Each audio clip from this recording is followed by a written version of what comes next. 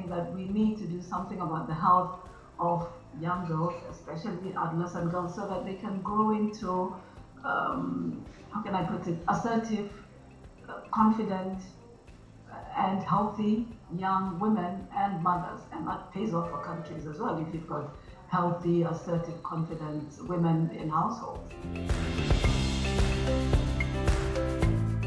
I think we need to work very much with the NGOs, civil society, that are working with young people. We need to work with the education system so that not only are we addressing or speaking to, or sometimes speaking at young people, but we give them the spaces to be involved in some of the discussions and decision-making fora that are occurring.